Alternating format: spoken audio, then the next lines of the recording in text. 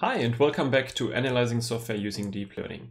We're in the module on token vocabulary and source code embeddings, and this is the second part in which we will have a more detailed look at one kind of obtaining token embeddings, namely by pre-training them. So in the previous part we've seen what the token vocabulary problem is, which is this problem of having too many tokens to reason about. And now here we will see one very popular approach for addressing this problem. In the previous part, we've seen how we can obtain a set of tokens that we consider to be our vocabulary. And now here we want to look into the question of how to represent a given token as a vector.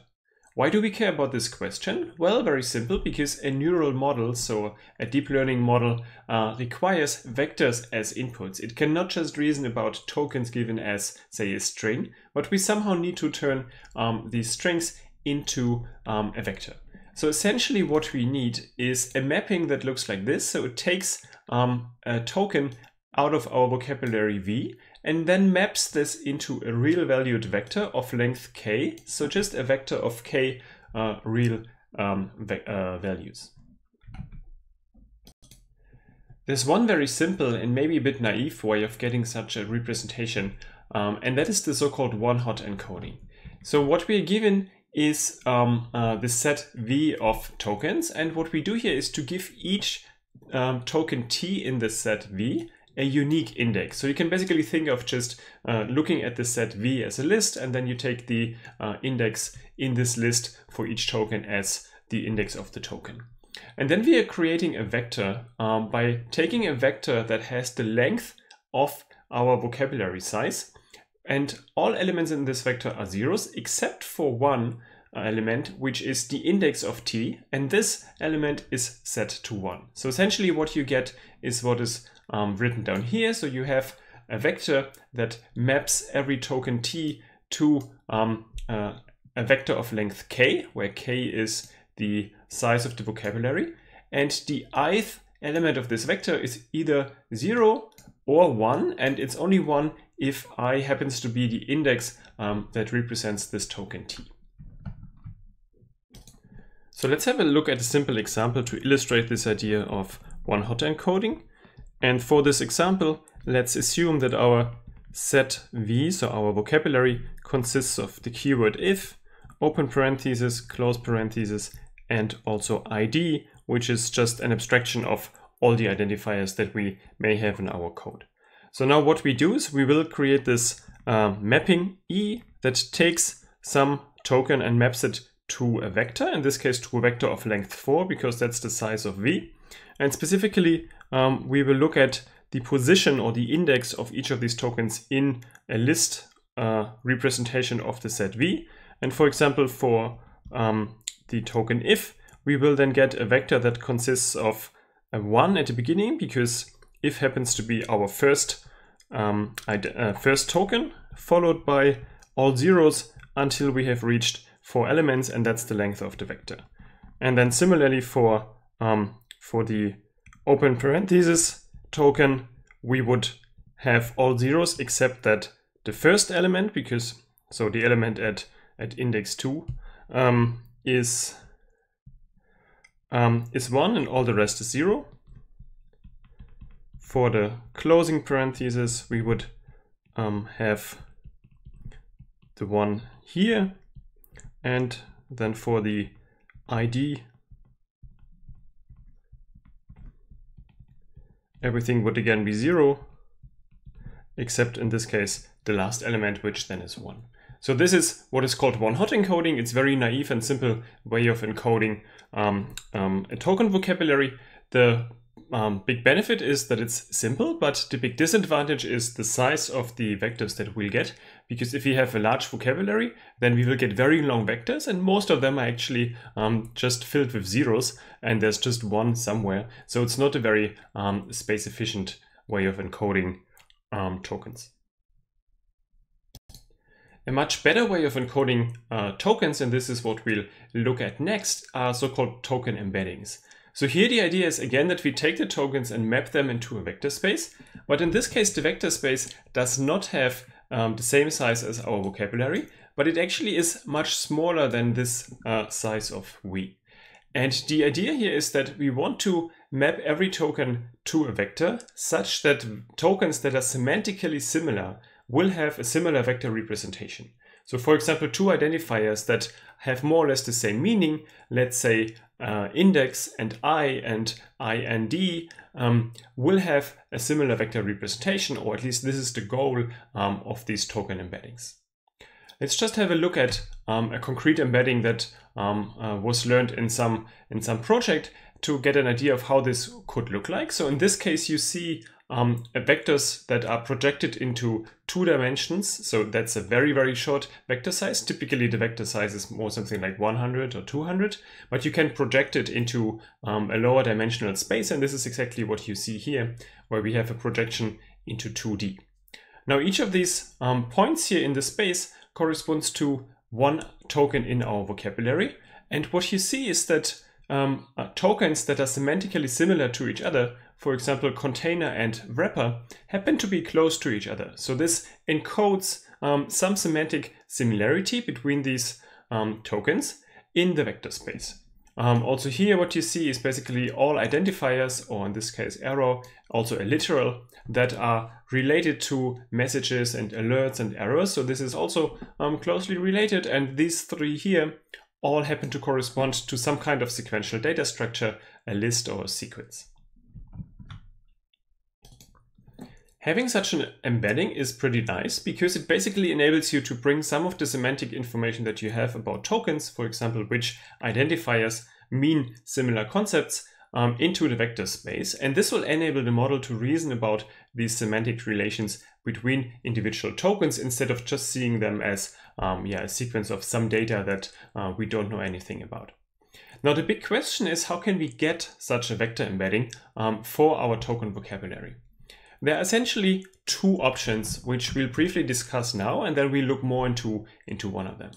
Option 1 is to learn this embedding function E that maps each token into a vector space jointly with the rest of the model. So there is some model that we care about, right? Maybe it predicts bugs, maybe it predicts types, maybe it does something else with code, but there's a model that is going to be trained.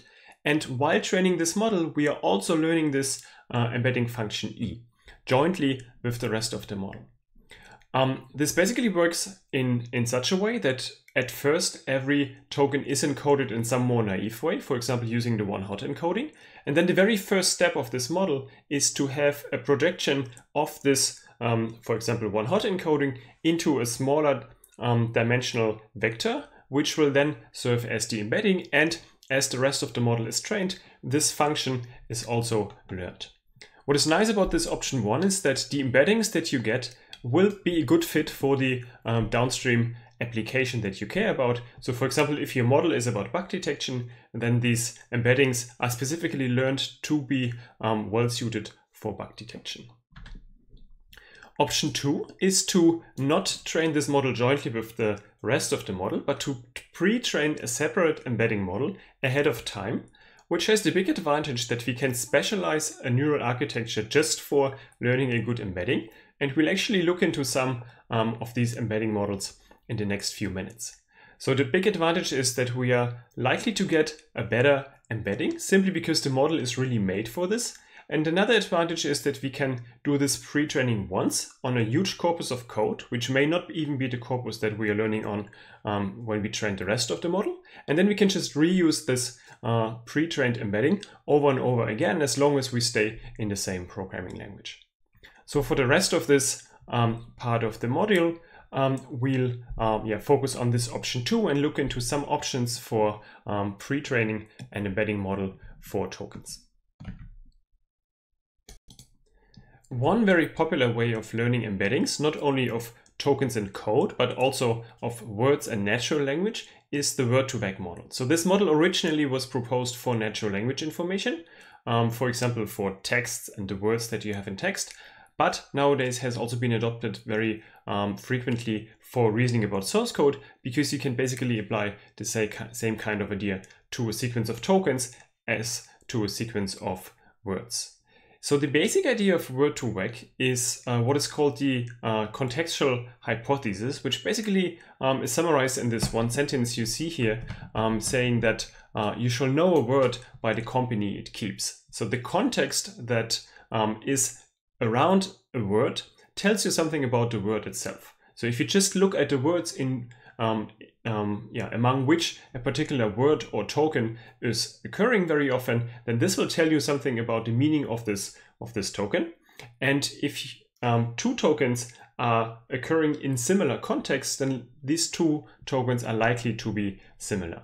And this is the key idea that Word2Vec is using. And we'll see two variants of this idea that we can then use to actually learn a vector embedding of tokens based on the context in which these tokens occur. So let's have a look at the first of the two variants of the Word2Vec model that we want to talk about here, and this is the so-called continuous bag of words model.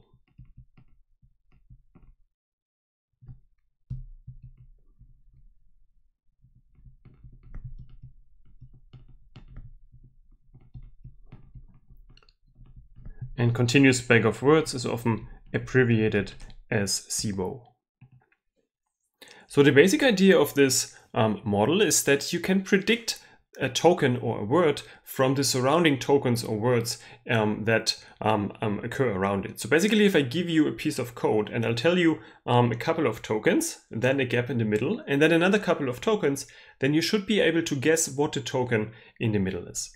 And this guessing is exactly what the model is learning to do, because not only a human can do this, but in this case also a model. So basically what it's trying to do is to predict a token from the given context, so the surrounding tokens.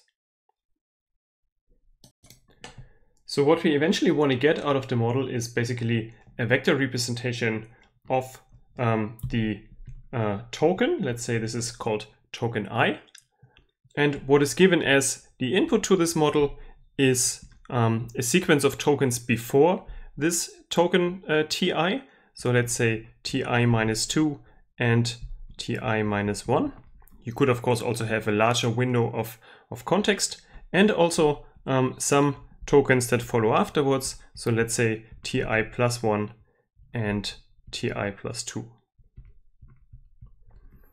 And now what we'll do is we are in the most simple version of this model, at least, just feeding all of this information that is given through a hidden layer. And then from there, we want to predict the token that is missing in the middle. And as usual, these connections here are determined by some matrices that are learned. So let me just note down a few more things here. So this is the input layer. Then we have this hidden layer in the middle. Let's call it H. And then we have this output layer Y at the end.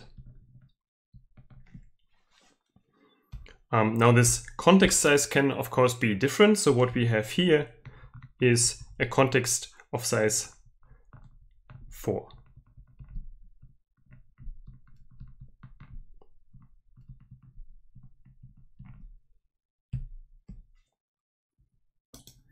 So now let's have a look at how the hidden layer and then also the output layer Y is computed from the input layer X. So one common way of computing Y is the following, where we say that, computing H is the following, where we are basically taking all the tokens that are given. So all the TJs for J, where J is actually going in this case from I minus 2 to I plus 2, and in general this will be I minus k divided by 2 to I plus k divided by 2, but without I itself, because we do not know the ith token obviously, otherwise the task would be very simple. And what we do here is to just sum all these vectors, then we multiply them with our weight matrix U, and U is what is of course going to be learned while training, and then we just normalize this by the number of input tokens k. And then once we have y, we can also compute, once we have h, we can also compute y. And here we will use a softmax function to basically get the probability of individual tokens to be the token that we want to predict. So in this case, y will be the result of softmax applied to this second weight matrix V times our hidden vector H. Now SIBO is one variant how Virtuvec can be implemented. There is another second variant that also turns out to be pretty effective and that is also used pretty often, and this is called skipgram. So in skipgram, we are basically trying to solve the inverse problem of what we've just seen in SIBO, because now we are predicting the context of a given token given this token.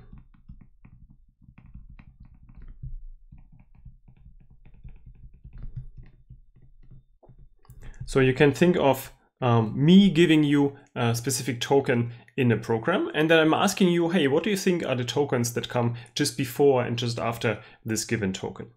So what is given here as the input is the token ti, and that what we want to get as the output are, for example, the two tokens before and the two tokens afterwards. So this would be ti minus 2, ti minus 1, ti plus 1, and ti plus 2. And again, the most simple way of doing this is to just have one hidden layer in the middle where we feed in the given token ti, which is represented as a one-hot vector. And then from there we want to predict these surrounding tokens. And as usual, each of these steps is controlled by some weight matrix called U and V. So again, this will be the input layer X. This in the middle is our hidden layer. And then what we want to predict here is the output layer.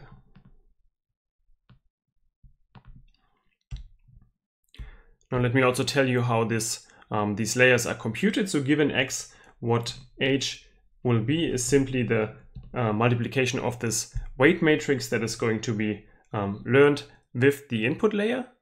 And then once we have H, we can predict all the output tokens, again using the softmax function, which for each of these tokens gives us a probability distribution over the possible set of tokens. And this softmax is applied to V times H. And at the end, what we'll get is for each of these four tokens, a prediction what is the most likely token to occur here in the context of the given token ti. All right, so now you've seen these two variants, SIBO and skipgram, of the Virtuvec model, but what they basically do is predict either the token or the context from the other piece of information. But what you actually care about at the end is how we can get an embedding. So now let's have a look at how to get an embedding once we have these SIBO or skipgram models. So in both cases, the idea is the same. And the idea is that we first train a model for this pseudo task that we've just seen. So either we have this SIBO-like model that takes the context and predicts the missing token, or we have it the other way around, the skipgram model that takes a token and then tries to predict some context. So what we'll do in both cases is to first train the model to be good at this, and then once the model has become good at actually predicting the token itself or the context of the token, we then look at this hidden layer here in the middle. And what this hidden layer essentially is a summary of the given token. It either is a summary based on the context or a summary based on the token itself. But in both cases, we will be able to use this hidden layer as a vector representation of the token in the middle of this token ti. So essentially what we do here is we wait until the network has become good at this pseudo task.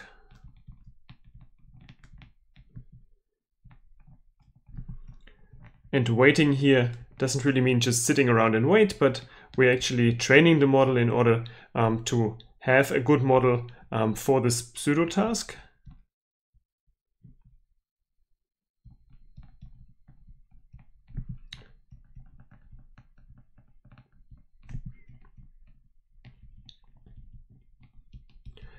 And once the model is good at this task, we are using this hidden layer, which essentially is a vector. And it's this vector that I've already marked with blue up there. We're using this layer as the vector representation, or as the embedding for our token TI.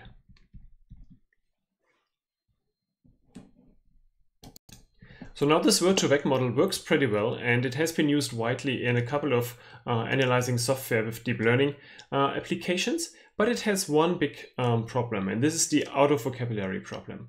Essentially what this means is the following. We will have some set of tokens that we consider to be our vocabulary, which we will use while training this embedding model. And then once we have trained it, at some point we want to predict things on a different set of code. And what may happen is that this set of code that we use during prediction contains some tokens that we have never seen during training. Now, because the Word2Vec embedding doesn't really know anything about these tokens, all we can do is to represent it as a special unknown token, which basically means we are throwing away all the information that we have in these tokens. And this may actually be very valuable information. So for example, this may happen if we want to do the prediction on a program that comes from a different domain than the code that we have trained on. And then in this new domain, there will be some identifier names that never appeared in our training data. But what we'll do is we basically throw away all this information because we do not really know anything about those tokens. One nice idea for addressing this out-of-vocabulary problem is to not only learn embeddings on entire tokens, but to also look at so-called subtokens, so basically substrings of the given token. So the way this addresses the problem is that we now learn an embedding for each subtoken, and once we see another token that was not in our training data, then maybe we can compose this new token from some subtokens that we have already seen during training. So as a concrete example, consider this name setHeight that might be just some method name in a piece of Java code, for example. We could, for example, decompose this into two subtokens, set and height. And once we see another identifier, for example, modify height during prediction, then maybe we already have information about this subtoken height, and maybe from some other token we've seen during training, we also know something about modify. And from these two embeddings of modify and height, we can put them together and get some representation of modify height.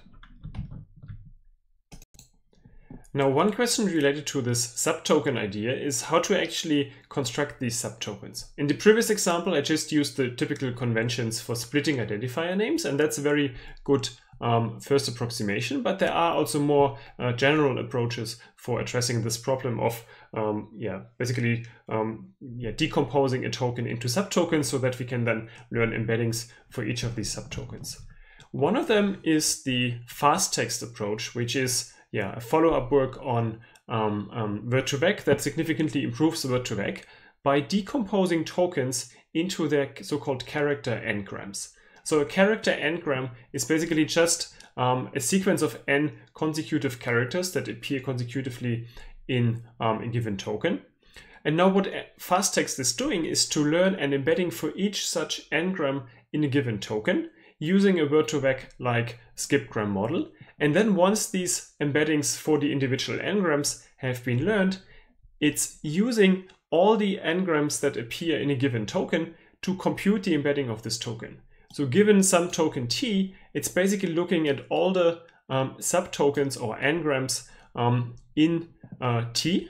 And for each of those subtokens s, it's computing the embedding. And then it sums up all these embeddings to get one embedding for the entire token t. And the nice thing about this is that even if our training data did not include exactly the token that we need during prediction, probably we have seen some of the n-grams in this token, and then we can reuse this information to get an embedding for this new token. So let's have a look at a concrete example to illustrate this idea of fast text a little more. So let's say our given token is the one that we've already seen earlier, namely get height.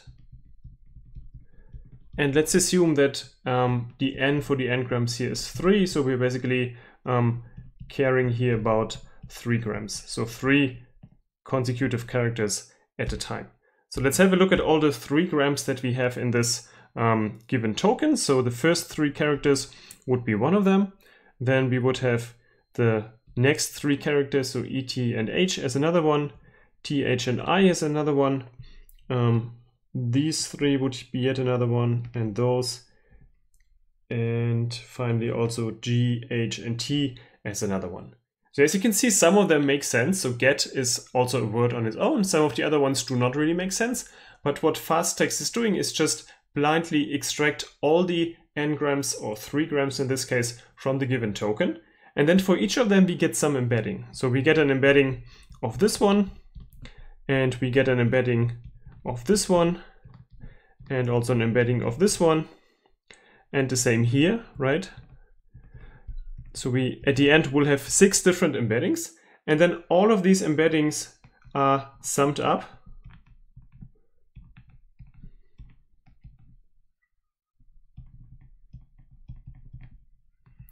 And this at the end gives us the embedding of the token T, where T is this token here, the get height token that we are given.